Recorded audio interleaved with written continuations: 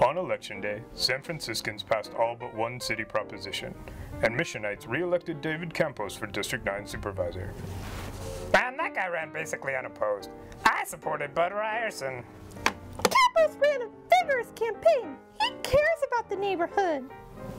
Some people say all Campos cares about is higher office. Let's see if he actually tackles crime in the Mission. Well, it was a good day for puppets like me. Campos got re-elected and Prop G passed. City policy is now that corporations do not have the same rights as people. Shut up!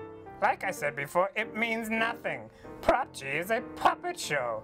Federal law is what matters, not what the hippies and pinkos in San Francisco think. I'm going to continue buying elections. Prop 37. Calm down, you two. We're trying to explain election results.